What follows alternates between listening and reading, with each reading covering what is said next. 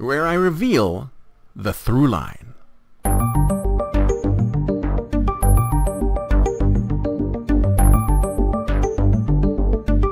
So let's recap. On Monday, I talked about my history and how I got my love of the future and wanting to create a better world for humanity.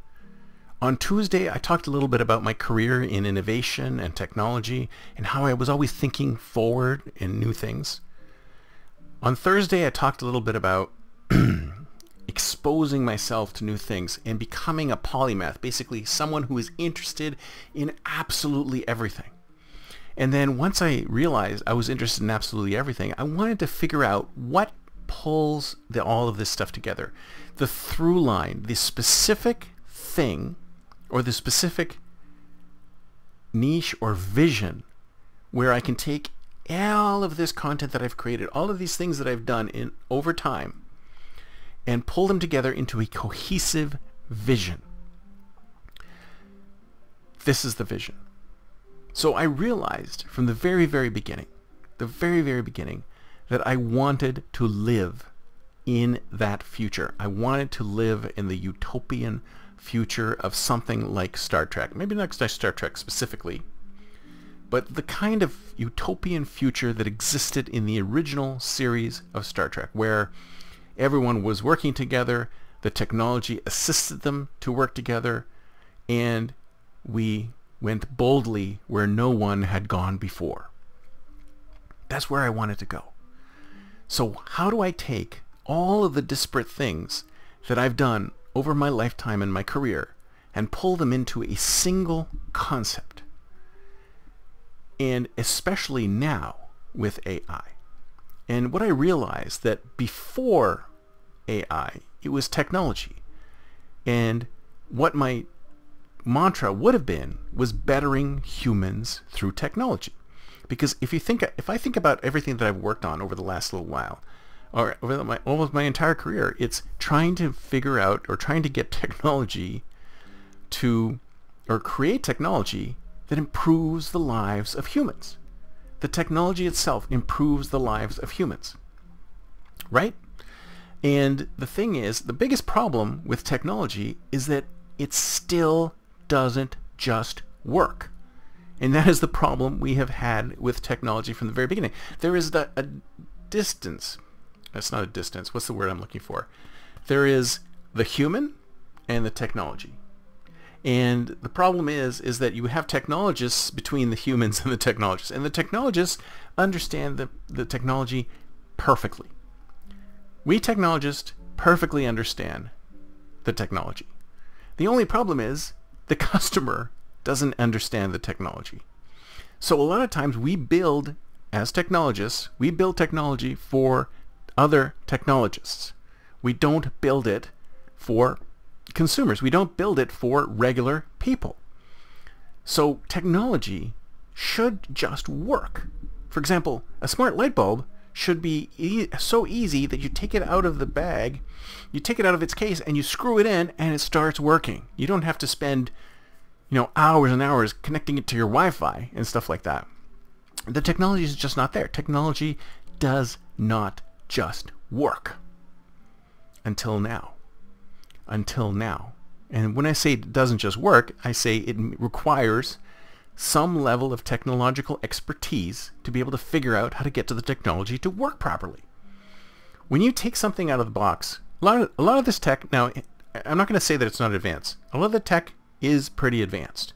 So when you take Alexa out of the box and you plug Alexa in, there's still some configuration involved, and some of it is pretty complicated. But it's not as bad as it could have been. It's still not perfect. It's still not pull it out, plug it in, boom, you're done. There's still some technology configuration required, which should just happen automatically. And this is where AI comes in. And generative AI, now I know AI has been around for a long time, and I joke around with some folks. It's only been around since last year. Come on, folks. It's been around longer than that. But generative AI has exploded onto the scene a year ago, right? A little over a year ago.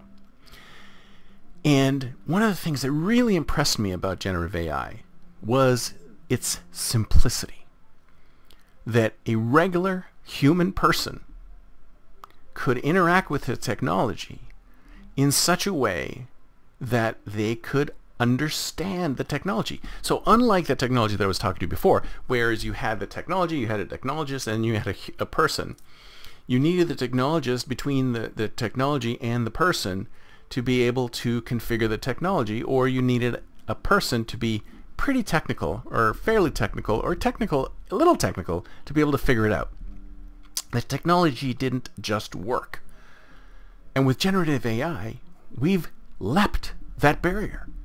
The technology just works.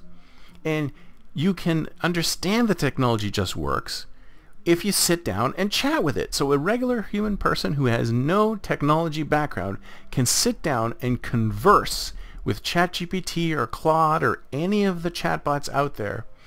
And sure, sometimes it doesn't perfectly work because you may not get accurate results in some cases.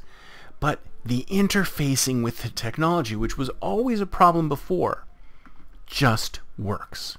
So we are finally in the perfect place. I mean, we haven't refined it 100%, but we are seeing the beginning of the wedge. And that's when I realized, when I looked at everything that I did. So what I did is I took my 1,600 blog posts, I took my podcast, I took titles of everything, and I put them on note cards. And when I took those note cards, and I threw them on the desk, and I started putting them in clusters, putting them in groups to try and figure out, okay, this is total chaos here. All of the things that I've been interested in, all the things that I'm talking about, this is total chaos here. There's got to be some kind of order in the chaos. And guess what? An order emerged from the chaos. And the order was this. Even though I considered myself a technologist, and I'm into technology, and I love technology, and I think technology is great, technology was not the number one thing that I talked about. So you might not know this, but I also have a philosophy degree. I went and got my very first degree was in philosophy, until I switched it, So the second thing, the first thing that I was talking about was not technology. The first topic, when I clustered everything together, was humanity. That's right, folks. Here I am, a techie, an introvert. I thought to myself, I was a techie. I'm an innovator. I'm an inventor. I create new things. But I'm a technologist at heart. And what did I talk about most of the time? When I looked at all of the content that I had ever created from the beginning, it's people.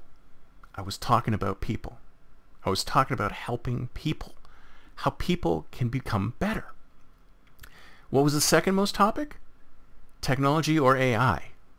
Technology for a while, but then once AI became big, once generative AI became big, it was mostly AI. So it's humanity and AI. And then some innovation and change. And then I realized, I put it all together. It just was exploded into my head. I thought to myself, this is obvious. It's bettering humanity with AI. At first it was bettering humanity with technology, but now it's bettering humanity with AI, because AI has finally gotten to the point with generative AI that it has become a tool that anybody can use at all, because it uses a standard human interface that we're all familiar with. So, what's the through line? Better humans with AI. That's what everything has been culminating towards. And in this culmination, I've come up with a brand new place. A new place for us to spend some time in. And it's called 10xu.us. And basically what it is a site, and it's not a newsletter, I call it a newsbook, and a community for individuals to help each other become better human beings through AI. And these better human beings through AI go into 3 different categories. It's stuff that we're all super concerned with. It's health, wealth, and happiness. We need to be healthy. We need to be wealthy in this world, and we want to be happy. So how do we use AI to make us better humans in those areas and others? And this is a full-on experiment. I'm building this whole thing in public, 10xyou.us. And it's going to be limited to 10,000 citizens. And once we get the 10,000 citizens in, then we'll start talking to each other. Because I don't want anybody to miss any of the stuff that we're talking about. And that's the thing that pisses me off with normal newsletters. It's like you get in, and people have already been in this, and you have to go back and look at what's there before. But I don't want to do that. I want every community member, every citizen in the 10xU community to be able to take advantage of everything from the beginning. Now, if there's another tool that lets people do that without having to start from scratch, I'd love to hear about it. So the culmination of all of this is coming into 10xU, and it's not just me, it's everyone out there who wants to help people become better humans with AI. I would love your support. Join me in helping us to make humanity better, because you can't have a better future unless you make better humans. That's it for me for today. See you next time, and until then, don't forget to think future.